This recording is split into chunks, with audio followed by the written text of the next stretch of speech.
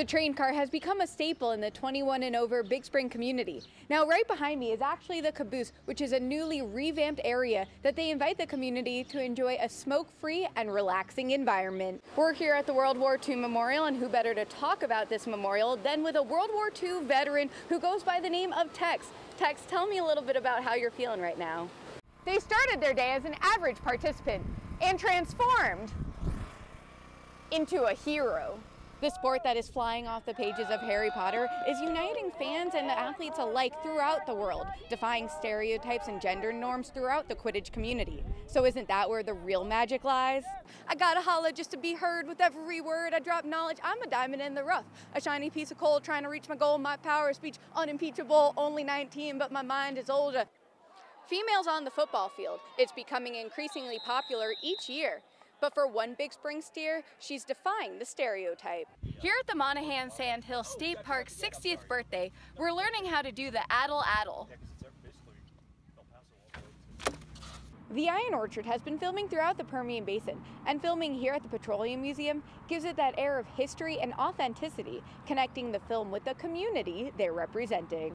It's been an emotional day for the veterans as they've been touring the monuments here in Washington, D.C. And for Al Stanford, who served in Korea, while being here, he tells me he's at a loss for words.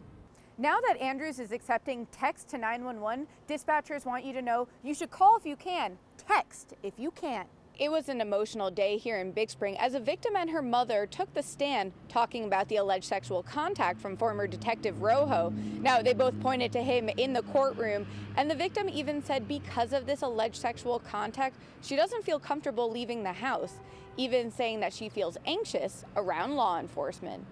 There's been heartbreaking controversy over children being separated from their parents after crossing into the United States. Right here in the border crossing city of Presidio, people tell me they couldn't imagine not being able to go back and forth between the United States and Mexico. It's trending time here in the studio. Good Wednesday morning, everyone. I'm Samantha Smedney. Taco Tuesday is going to be the talk around town after the Odessa City Council unanimously approved an agreement to bring Torchy's Tacos to downtown Odessa. You continue to blow us all away with your creativity. Have a safe and happy Halloween. And remember, whether it's Halloween or not, you can always be a hero by exercising your right to vote. Tomorrow and tomorrow and tomorrow creeps in this petty pace from day to day. I trust you'll understand my reference because Shakespeare's greatest hits is just one short day away. If you're a Midland resident and have been waiting for forever to join Artpocalypse, today's the day. With great power comes great responsibility. Marvel icon Stan Lee died Monday at the age of 95. And oui, mon ami, we'll see you in Paris. The U.S. women's national team qualified for the 2019 FIFA Women's World Cup with a convincing 6-0 win over Jamaica yesterday.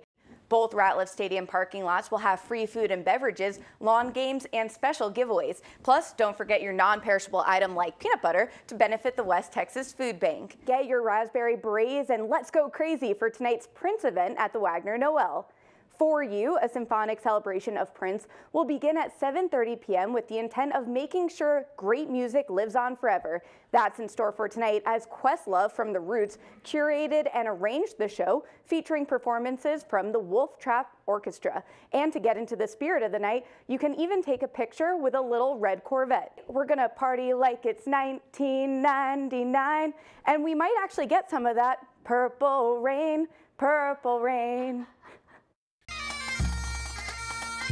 411 first responders went to work on September 11, 2001, never returning home to their families after the Twin Towers fell. That day and every day that we go to work, you know, the alarms go off and we respond. And we never know, just like those 343, they didn't know that day was going to be their last day to respond. So this weekend, we climb to honor the fallen.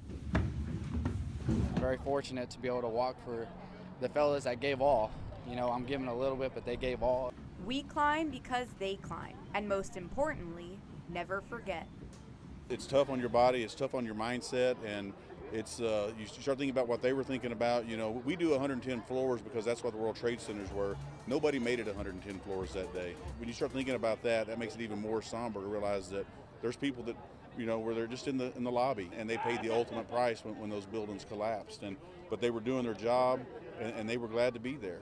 When we're walking up, you know, I started thinking in my mind that I'm just wearing just my bunkers, just the basic stuff. But I couldn't imagine what those guys in New York were doing with all the tools that you need to get the job done.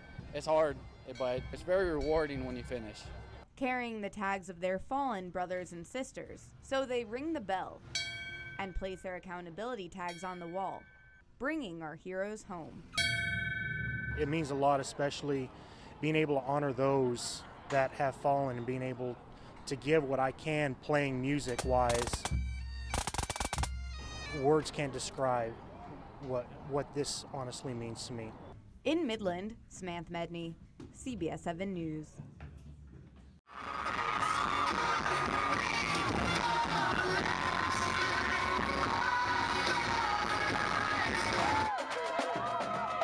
The pride of a nation, showcased in a city that was beat down and built itself up strong again. In 1980, the men on ice made us believe. In 2015, it was the women on the pitch. Each generation looked to athletes for inspiration. All-time leading international goal scorer Abby Wambach took in every second, sharing this personal moment with her fans. And for you guys made it even better by standing alongside the streets cheering us on the whole way.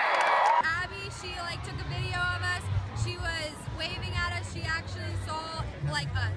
It was amazing.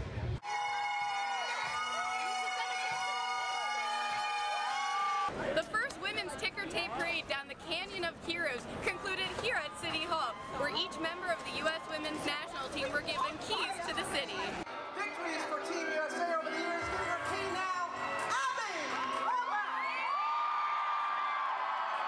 It's not always scoring the goal, but having it that makes all the difference. These women accomplished their dreams of winning the World Cup, and the Stars and Stripes aren't going anywhere. They'll be back representing the red, white, and blue in Rio, dancing their way into the Olympics as the reigning champions.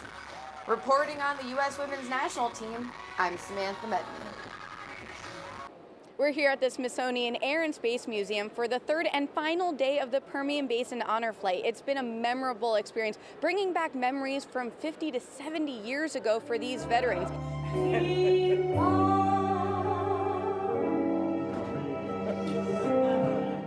It's been a healing process as they go to the memorials and honor the disabled veterans who have been changed for life. Now with this honor flight, these veterans and Gold Star families have also been changed for life and are building a new family of their own.